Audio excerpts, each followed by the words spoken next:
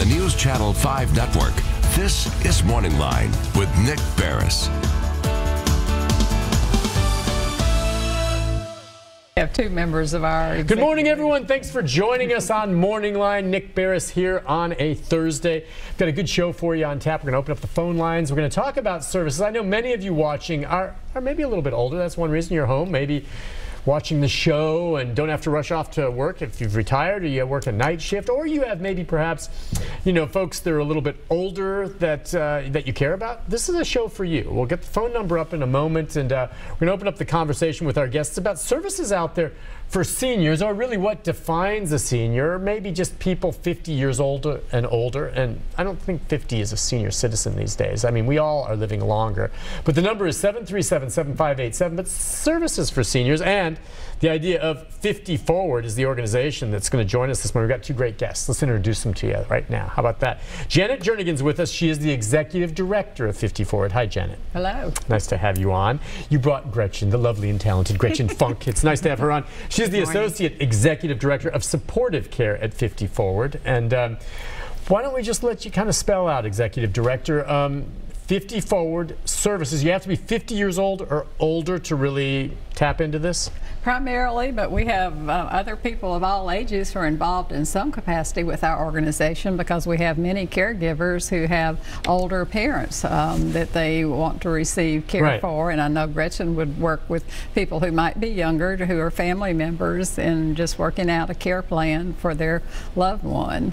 We also have many intergenerational programs where older adults tutor in primarily Davidson and Williamson County schools, about 35 schools, an excellent program. So we have young children in elementary schools with reading problems who receive one-on-one tutoring and mentoring from older adults. Okay, so these are seniors really, who have time to go. I think that's great. Absolutely.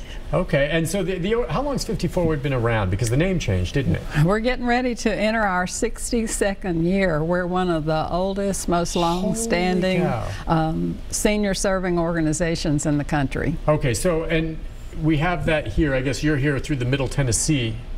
Is it Nashville, Middle Tennessee? Middle Tennessee. Davidson County and Williamson County primarily, and then in supportive care programs, our care team that Gretchen will talk some about, we serve people who are in other counties as well. But they're in other states as well, obviously. Like you said, it's across the country?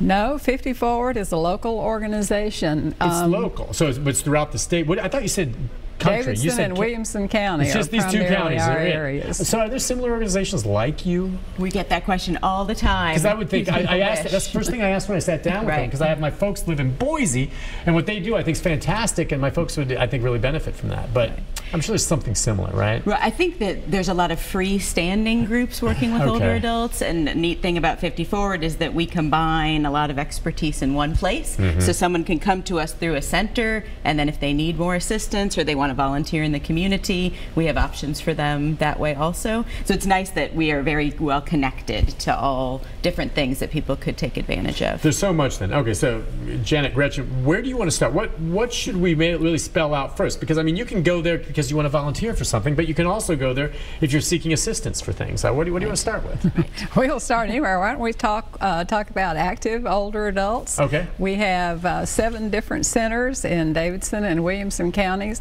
where thousands of older adults come on a daily basis and take every kind of class. We have our own travel agency. Where are you guys at?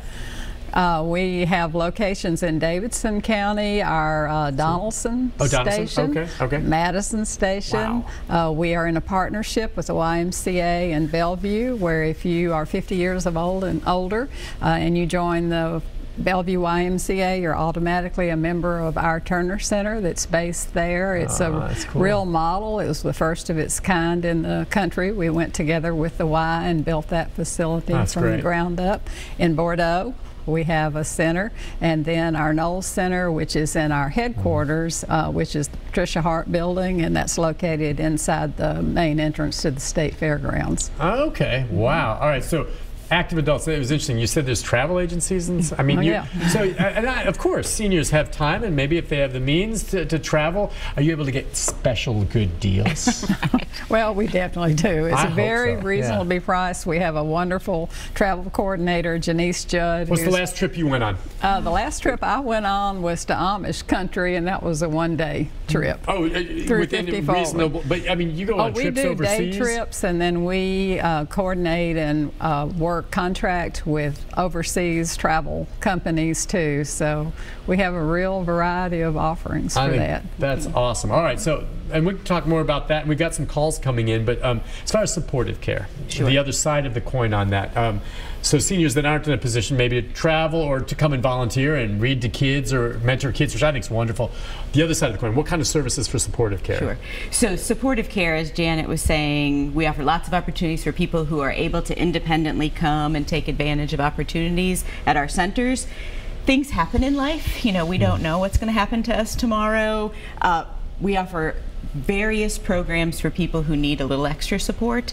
So we have a Meals on Wheels program. That's probably what people are most familiar with, that home delivered meal model. So we bring hot, nutritious meals into the homes of seniors. They're all delivered by volunteers. So every day we deliver about 85 meals, about 10 volunteers a day through the course of the entire month go and deliver these meals. So it's the meal, but it's also somebody knocking on your door every day. It's like a welfare check almost, Friendships, develop that way. We have been the first ones to find sort of emergency situations when people are very isolated, and we're the folks going in. So we have our Meals on Wheels program. We have an adult day service program.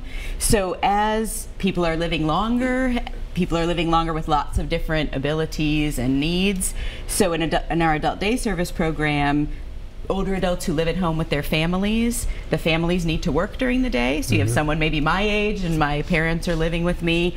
During the day, they could potentially stay at home alone, but it would be much better for them to go and socialize with other folks in a safe, supportive environment. So in that program, you know, a daughter or son can drop mom or dad off at our program first thing in the morning, go into work. They have a wonderful full day of programming and activities and fellowship. And then at the end of the day, the daughter and son can come and pick up mom or dad. Everybody goes home having had a very full day, ready to rest and settle into the evening together. I think that's great. How do people pay for these services? Or how does this work? I mean, some volunteers, some involve some pay if they have a means, or how does it work? Right, so FiftyForward is a not-for-profit organization. We rely a lot on charitable donations, so we welcome charitable donations. We have some government funding for some of our programs, like that adult day service program. We benefit from foundations that support our work in the community.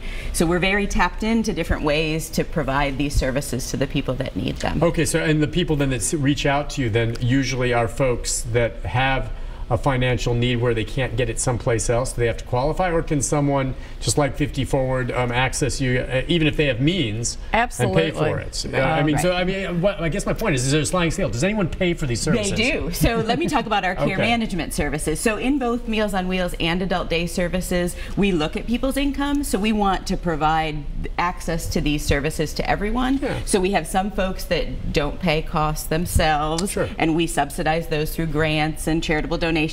We also have folks who can contribute to the cost but otherwise couldn't access these things. So in our adult day service program, we have folks that are supported through grant funding, and then we have folks that pay our full fee per day and others that pay a sliding fee. So our aim is to have opportunities for everybody who needs these services. In the care management area, more of our supportive care services, we have a living at home program that is primarily grant and contribution funded, that works with lower income folks and helps them to remain living at home, which is what we all want to do. So helps make sure that their taxes are arranged in the best way for them as older adults, helps them to get energy assistance if they need that, helps bring food into their homes.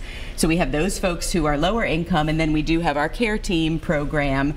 We have this expertise. We've been doing this for 60 years. So when you are a family, you are one family with your one loved one trying to figure this all out. If you come to FiftyForward, we have the benefit of having worked with hundreds of families over the years. So we know, you know, your puzzle is your own puzzle, but we understand the pieces that can come together to solve that for you. So in the Care Team program, folks whose incomes would not qualify them for the no-cost services, they pay on a sliding fee again for our professional expertise to help diagnose the problem and then put the solution in place. Okay, so if a loved one, you know, wants to do something for their parents, just in terms of accessing, they come to one of these places, one of your offices, and just come in and say, look, I have my folks, can we sit down and they have a little meeting with someone there and kind of say, this is kind of what I was thinking of. What do you guys have to offer? And then you kind of work out a plan. Is that how that works? Have you been there before? Well, that's great. I just figured that's standard for anything, but that's I was trying to let people tangibly thinking why this is. And listen, I'll let you answer that in a moment. We've got to take a break. When we come back, we've got several phone calls coming in. Take some calls and then just get more into the details of all the services you offer. We need to spread the word because you guys help a lot of people. We'll take a break and be back with more right after this. Please